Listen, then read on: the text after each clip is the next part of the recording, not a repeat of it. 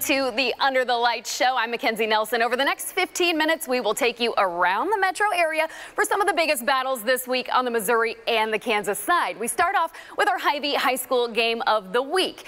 Blue Valley West taking on Blue Valley in the Kansas Class 6A regional round.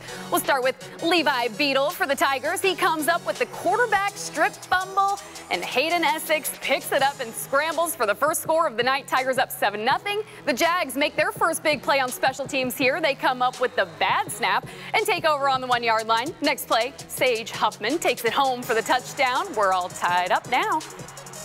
Then it's Grayson time with the Tigers knocking on the goal line. Quarterback Grayson Holbert takes the high snap, changes directions, and he finds the end zone. Tigers up 14-7. Holbert will do it again as he begins to scramble, breaking tackles. He's off to the races. That's a 78-yard touchdown run. Blue Valley West goes on to win 35-28 over Blue Valley.